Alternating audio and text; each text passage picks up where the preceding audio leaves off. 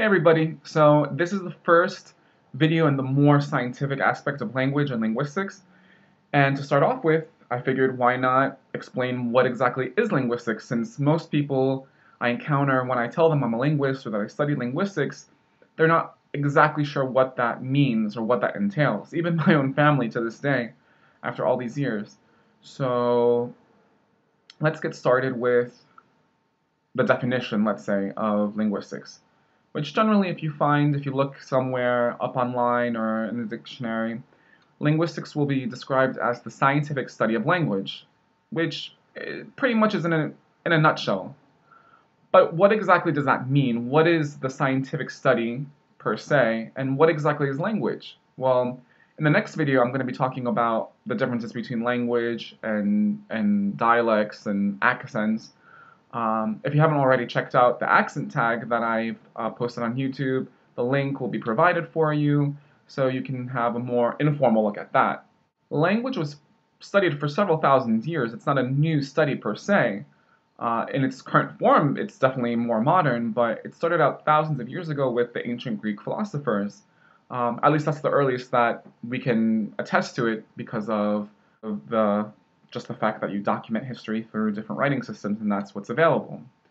But if you look at the Greek philosophers, you look at Plato, you look at Aristotle, they discuss different theories of mind and theories of philosophical theories that deal with language. And later on, you hear of grammarians.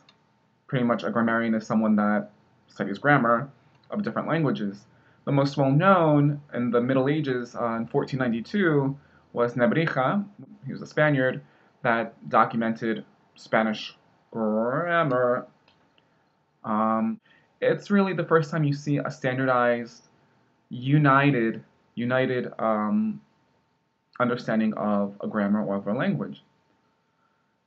And then you have philologists, which were more popular in the 1800s, particularly in England, in the UK, and in Germany.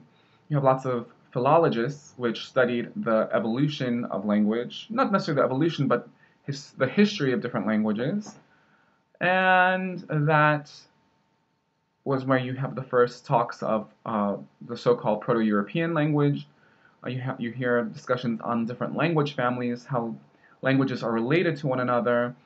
You know, English is a Germanic language. It's related to modern-day German, as well as Swedish, Dutch, Norwegian, so on and so forth. And all of those languages came from a common ancestor, which came from another common ancestor of other European languages, such as the Romance languages, which sprung forth from Latin, Greek, Albanian, Armenian, the Slavic languages, many different families, Hindi, as well as Urdu, Persian. Those are all Indo-European languages, hence the name Indo-European, India, Europe. That's not to say that all European languages are in fact Indo-European, but we'll get to that in another video. How language study was approached in the past. Let's fast forward to the 1900s, the beginning of the 20th century, where you have anthropologists that are studying how different communities and different cultures are using language. And that's where you get the very famous Sapir-Whorf hypothesis, which just discusses how different languages, different cultures use languages differently, and how that language shapes thought, and if certain concepts can be expressed more readily or easily or at all in certain languages and not in others. And that from that discussion led on to even more. And then you have Chomsky in the 50s from MIT, he's still going strong there. He is considered the father of modern linguistics and influences, besides his political texts on anarchy and anarchism, is universal grammar, which he discussed people who are physically capable of producing speech, language, have inside their brain a universal grammar. It's essentially your brain is equipped with all of the right tools to learn any language at birth. There's nothing innate about somebody who was born in Japan or in the United States, or in Turkey, or in Uganda with a chip that's only programmed for that specific language. It's not ethnicity bound, it's not racially bound. It is a universal grammar. So your body, your brain, can learn essentially any language. So language can be studied in many different ways. Science has different branches and subcategories. Linguistics is the same. Apply linguistics to many different things, to many different studies, to many different types of research. It's one of those central areas because everybody talks. For the most part, everyone that is physically capable of producing language is something that we don't really think about. We kind of take for granted speech and all that talking and listening entails. So let's look at linguistics as a spectrum where you have the hard theoretical or conceptual aspects of linguistics, which has the kind of the building blocks, so to speak, which entails phonetics and phonology, is probably, let's say, the backbone. Or if you're building a house, if you want to use a house metaphor, it's the foundation. And then you have, from phonetics and phonology, you have morphology, you have syntax, and you have semantics. And then after the house, you have pragmatics, and that has an offshoot to a bunch of different things. So let's briefly discuss each one of those. Phonetics and phonology, as the name suggests, phony is the Greek word for sound, for voice, and it deals with how sound is produced. Phonology deals with how different languages allow for certain sounds. That's why Spanish does not sound necessarily the same as French, which does not sound the same necessarily as English, which does not sound necessarily the same as Mandarin or Swahili, for instance. These languages have different phonological rules, processes that allow for certain sounds to be produced, either vowels, consonants, so on and so forth. Phonetics deals with either the acoustic properties of producing sound, the articulatory process, how you actually use the different organs to create those sounds, and how different phonological rules apply in specific contexts, what sounds people believe are actually being produced versus what other people are interpreting and hearing from them. You have morphology, which is the kind of in between phonology and syntax. You have that middle layer or hub that connects the two fields. So morphology comes from the Greek word morphos, which means shape or form, and it deals with the formation of words, different components of words. So you have prefixes, suffixes, roots, you have compound words, you have different processes that different languages allow for, and that has a lot to do with the sounds that the language produces, which would again go back to phonetics and phonology, and then it also has to deal with the organization of the different words together, which leads us to syntax. So syntax, again, comes from Greek syntaxi, which means order, classification, class, and it deals with the structure of sentences for the argument's sake. So certain languages allow for the subject to always come first, then the verb, then the object. English is an example of that. Many languages are subject, verb, object. But then there are certain languages like Turkish, like Japanese, which require the verb to come last, and it doesn't make sense if you have the verb prior to the noun, for instance. And many languages have lots of flexibility with that. But then there are languages that require adjectives to come before the noun that they're describing, like English, he's a tall man. But then in Spanish, again, there's some flexibility, but generally the adjective comes after the noun that it's describing. El libro viejo, the old book, is the book old in their syntax, in their structure.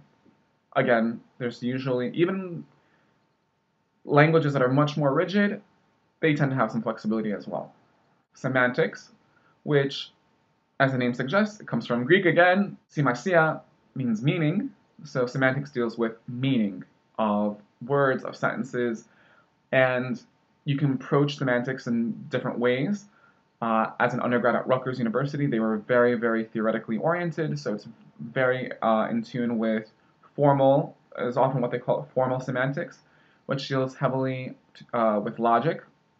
If you studied philosophy or certain math disciplines, you have set theory, and it deals a lot with that. In this possible construction, in this possible world, this could potentially mean this, and this, and this, and this, and this, and this.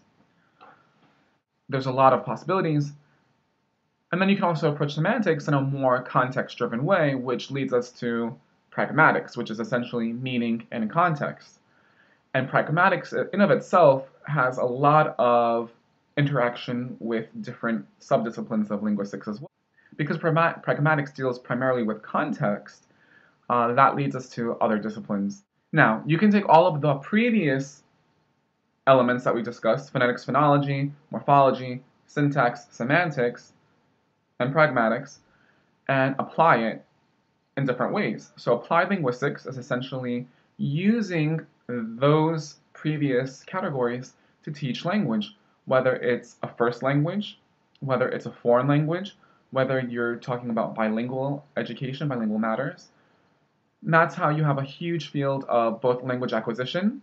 You have neurolinguistics, psycholinguistics, which are different disciplines regarding how the brain and different organs work together to create the understanding, the departmentalization of language. Your brain has different hemispheres. It's generally associated with the left hemisphere. The left hemisphere is generally associated with language, both learning and speaking. There's different other regions, Broca's region, Wernicke's region, so on and so forth. And making mistakes in speech. Cognitive sciences deals a lot with linguistics. You have all of that. Then you have, like I said earlier, application or applied linguistics, which is applying all of that from phonetics, phonology, morphology, syntax, semantics, pragmatics, and to a certain extent language acquisition into the classroom, into teaching both children, both adults, men, women, different communities, different cultures, different ethnicities, either their first language, or often called your primary language or your maternal language, as well as a second language, an L2, or so on and so forth. And there's different reasons behind it, either for business, for immersion, and so on and so forth. And then you have other disciplines, such as sociolinguistics, which is what my specialization was. You have sociology of language, which is kind of a yin-yang relationship, whereas sociolinguistics deals more with how social contexts and constructs affect language. Sociology of language is how language affects different social constructs. Kind of goes hand in hand. You can't really study one without the other. You have linguistic anthropology, which is kind of how modern linguistics got its start, and led to all the other more formal or theoretical aspects. But you can also have linguistic anthropologists who study different communities. They deal a lot with ethnographies and discourse analysis a lot of the time, which is transcribing how people talk and different communication strategies, so on and so forth. As you can see, there's a lot that you can do with linguistics. Within sociolinguistics, you can concentrate on lots of different things. You can deal with how younger people talk differently than older people of a specific group, any form of linguistic variation, which leads us to dialects and other designations, which we'll talk about in another video. You can deal with gender, you can deal with how you can either talk about it just in terms of how they speak differently and categorize it that way, or then you can progress on that, you can add upon that. So then not just the differences in linguistic variation, but then you can also talk about how those changes or how those differences play a role in society. And what I've studied had a lot to deal with different language styles and how people understand and value people that talk similarly or differently from them. Language policy, whether or not there should be an official language if your country or state has an official language or not. Bilingual education, whether or not there should be programs geared towards learning multiple languages. So there's a lot of different things that you can do with linguistics, and I've only scratched the surface. I know this was very brief, but because this video is already going much longer than I intended it to, you can find a lot more information. You can go into lots of different websites. I recommend the Linguist List. The Linguistics Society of America is also very useful. Then most linguistics departments at different universities will have additional information.